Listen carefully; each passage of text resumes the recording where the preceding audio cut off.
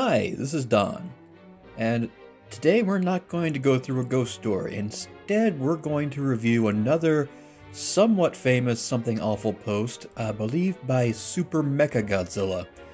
He's more infamous for his film reviews, but this goes back to the first inaugural of Barack Obama, and any elder millennial might be able to sympathize somewhat with the atmosphere there. It didn't quite seem real, because hope was something of an alien concept coming out of the Bush years, and misplaced as it might be, the surreal nature of his election to his inaugural to the ultimate reality of governing, it was a pretty magical time, especially since most of the elder millennials, myself included, were relatively young back then, and Halo was still, it was still new and fresh, and we had everything to gain, and then we lost everything. But this is something of a criticism slash parody of the expectations, not just on the left, but also on the right. There were a bunch of people saying, oh, capitalism is about to end, Muslims are going to take over, and eventually Something Awful settled on the appropriate response to this collective insanity, and just went straight surrealism. There's some beautiful fiction from both the Barack Obama years and the Trump years as well, just trying to make sense of this crazy, crazy world. And I'm just going to let you, I'm just going to start straight into this little expectation, or rather, this piece of fiction set in Obama, day 1, 2:05 p.m. Eastern Standard Time. The Muslims have vanished. Check for yourself if you don't believe me. Where have they gone? There's speculation, of course. Scientists mention this cosmic storm that passed the Earth on January 20. A man says they're all in caves. Certain groups lament a faulty rapture. A woman says he has taken their power and absorbed it into himself. She means Barack Obama. I doubt it, but he does seem somehow taller. The ground rumbles at times. The breaking news says Washington, D.C. with red concentric circles. I'm uneasy, but what can we do? Terror is defeated. And if Obama were a Muslim, he'd be just as gone as them. There's no cause for alarm. Within months, Barack Obama has declared a new war on vague unease. It's a good idea, because frankly we could all use some peace of mind. Approval ratings are higher than ever now that the Muslims are gone, but I don't think we're happy yet. His eyes are shining sometimes, as a deer's eyes shine in a flashlight beam. Small fissures crisscross the pavement. Trees are swaying, but the breeze is gone. Something is changing in our world.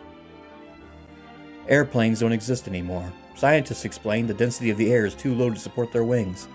But then how do we breathe? We should have died by now, but I think we're evolving. Our bodies haven't changed, but the atmosphere.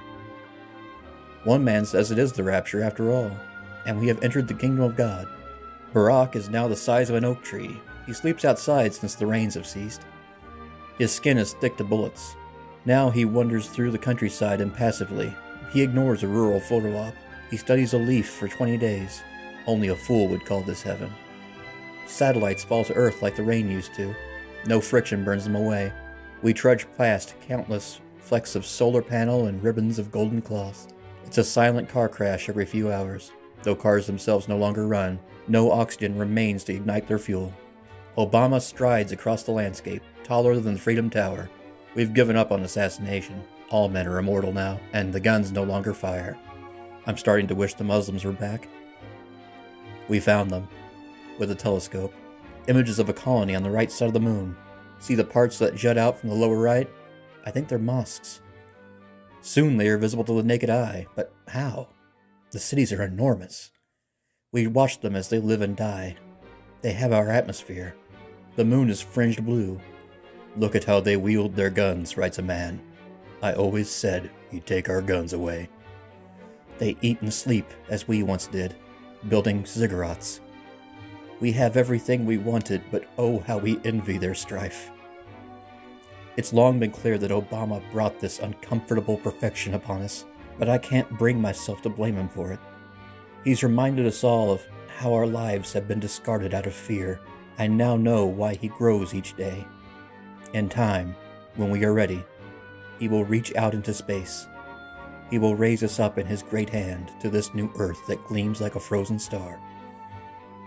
And if Obama does not carry us, we can climb. As stupid as this selection is, it's far from the most stupid. It's beautiful. It is among the most beautiful things I have ever read, and it will always stay with me. It's kind of funny how these. I know it's the height of you kind of had to be there. You had to be in the college dorm room reading this at the exact state of mind, but it will forever be one of the most poignant pieces of fiction in my life, and I hope you enjoyed it. Thank you very much.